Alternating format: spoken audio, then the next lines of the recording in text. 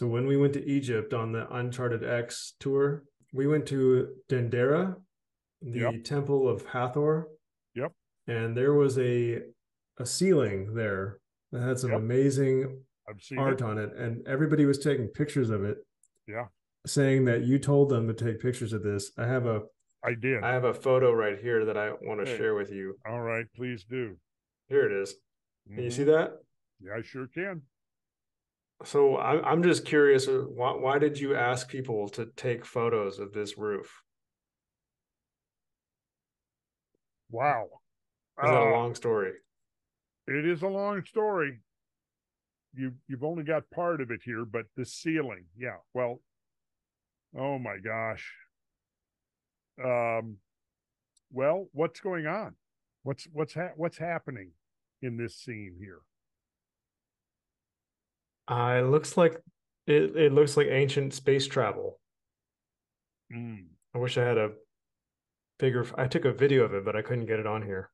uh-huh, sure. Well, oh my gosh. Well, there's some very interesting stuff going on here. I actually have some photographs. I wonder if they're handy. There's the whole thing. Yep. So what's happening here? So do we read this from left to right? Yes. Okay. I would say that it probably makes more sense to read from the left to the right. Because, for example, you see the 14 gods, they're on an ascending staircase, Mm. right? So it would make sense that you would be reading in the same direction that they're obviously moving and facing. And who's this guy right here? Both. Yeah, actually, when I went to Egypt, went out with she was a PhD Egyptologist from Egypt. She said that the presumed correct pronunciation, and I didn't didn't know this until then, but is Tahot. Haute. Tahot. To haute. Tahot. Yeah.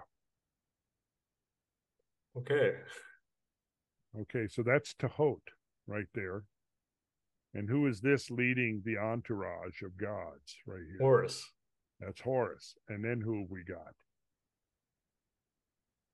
Um, He was I don't the know. king of the gods, Um, Osiris. Osiris. Yes. Mm-hmm. And what are they doing? Well, they're walking, they're ascending this ramp or staircase towards this thing right here. Oh, I could show you something else here. Is that the moon?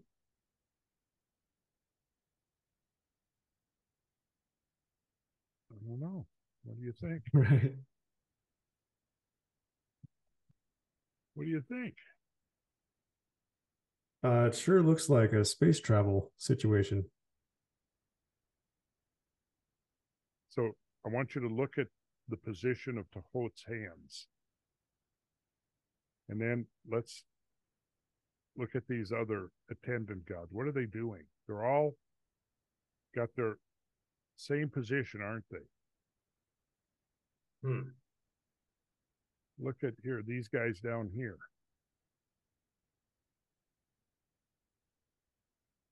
Oh, look at here. Hmm. And what's this guy doing? He's got his arms in another position. Well, what if I told you that there was a way of controlling energy by using ritual and by using motions of your hands and your arms and other things like that? Makes sense, doesn't it? Hmm. We've known that magical work and magical invocation has involved that. But what's been missing is a scientific explanation. The scientific explanation is that once you know the correct motions and positions, that the human body itself can be a plasma generator. In fact, how do Wow. you, yes, okay. Now, I'm going to show you something else here that I figure is one of the most important connections. And you'll see it momentarily here. Well, this is Osiris. And you know, Osiris was resurrected from the dead, right? And Oh, wow. notice Same hand movement. same hand movement, right? Why? Because the key to restoring the life force into Osiris is through the plasma energy. And that's what they're doing here. They're using this methodology of controlling the movement of the plasma energy by manipulating with their hands. You see this over here? This is just arbitrary. It's critical to understanding exactly what's going on here. See, look, here you've got the descending bird, right? This is the symbol of the cosmic plasma right here, the cosmic life force, and it's being controlled by these attendants. Okay, let's go to the next one. Same thing, right?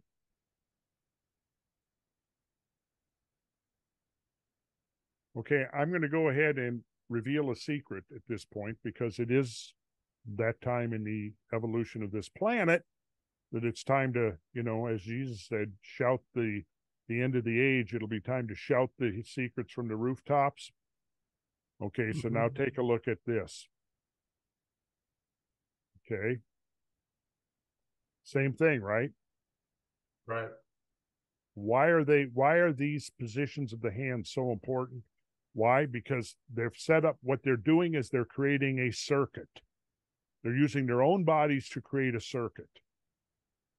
And it's a lot more elaborate than that, but it involves a whole type of a ritual in the correct, in a space that has been designed for it, using the requisite geometry and orientation and all of that. Because what you're trying to do here is you're influencing the cosmic life force that is utilizing the plasma as a vehicle. Okay. So now let's look at the next image. That's worth a In fact, it's worth What's George doing there, the father of our country? He's directing the plasma energy. He is. And he's showing he's got the Masonic apron, right? This is George Washington as a Freemason. He was Grand Master of Masons in Virginia. And one of the secrets is that concealed within the ritualism and ceremonialism and symbolry of Freemasonry are crucial elements of the ancient lost technology. And it's been preserved by Freemasons for centuries, if not thousands of years. So when the world is ready for it, it's there. Wow, you're really giving me the secrets now. It's a big one. This is a big one. So, wow, I got a lot to think about. Good, because there is a lot to think about. Yeah. You know, sometimes it's like so much information you're giving me. It's like, now I'm going to have to go sit up alone on a mountain for like the next 3 weeks and just process all this. So I'm sorry about that. Yeah. Thank you.